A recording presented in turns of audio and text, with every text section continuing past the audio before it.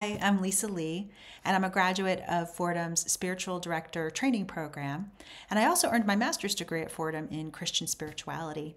So, the Spiritual Direction Training Program at Fordham has been foundational to my work as a spiritual director, as a teacher, and also as a retreat leader.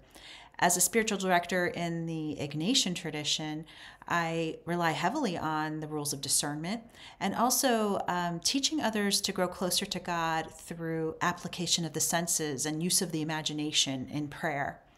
As a teacher, I teach in a spiritual director formation program for a parish. So my work from Fordham is invaluable in this setting in teaching others a ministry of presence and this ministry of listening.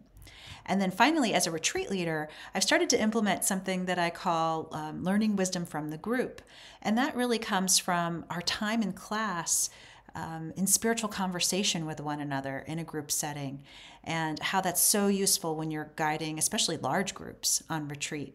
So, really, my time in the spiritual director formation program at Fordham was this time where I learned how to integrate head and heart and learned how to apply it to my work in the world. So, thanks a lot for listening to me share a little bit about my experience.